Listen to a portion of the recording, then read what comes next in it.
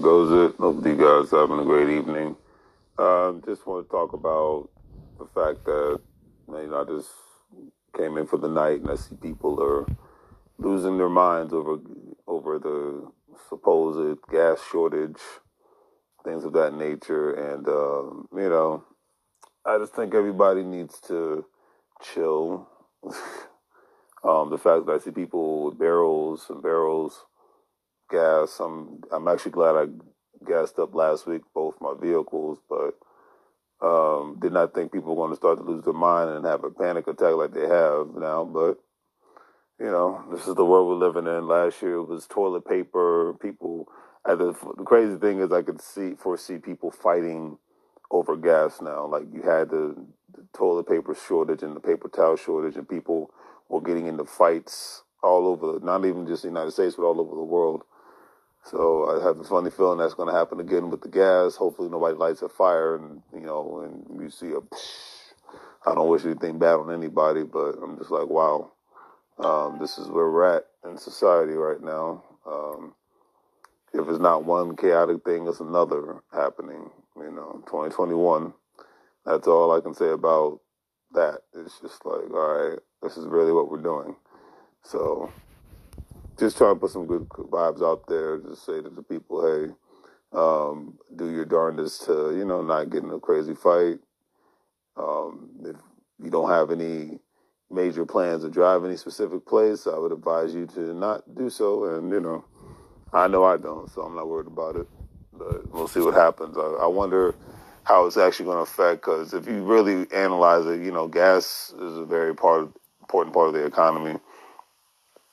It's not just for people getting, to and from work or, from where they need to get to, from school, gym, business, whatever have you, any sort of activities and things of that nature.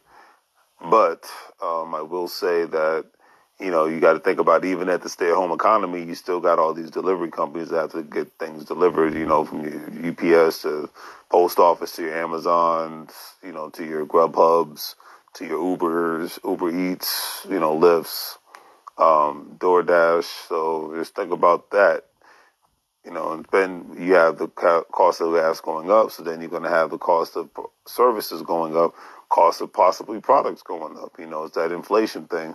Inflation's already getting kind of insane anyways, and you think about it, especially when it comes to commodities, especially when it comes to food. So just imagine this happening even more so with gas prices going up and gas shortages and whatnot.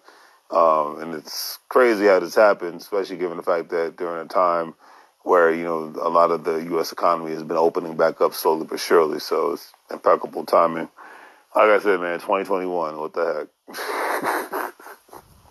I can't put it any other way. It's just one crazy thing after one crazy thing. But anyways, just want to put my 2 cents out there. Everybody stay as safe as possible. Continuously do what you can do to make this the best year that you can, because 2021 is over with, 2020 is over with, and 2021 is halfway over with. So, and the people that are, in a sense, this gas thing is showing how selfish society really is, because the fact that I see people going with barrels and barrels to get gas, I would imagine that you're going to see a cap on how much gas people can get, since this state of an emergency just came out in the state of Virginia. And I'm sure it's going to be like that in the state of Georgia and North Carolina and South Carolina. I'm sure they're probably going to have to put like police officers at gas stations or security guards at gas stations to ensure people are just gassing up their car and they're not gassing up. I don't know, as far as the law goes, if they, from a legal standpoint, will they have to be like an executive order put out? Who knows? But it's kind of interesting to see what's happening right now, and it's just like, wow, a lot of things coming to fruition. You never would have thought that would happen, but it's happening. So, anyways, do a great 3 free things, family. Like, share, and subscribe. Have a great evening. As I always say, make money moves, or you will live broke like a fool. Take care.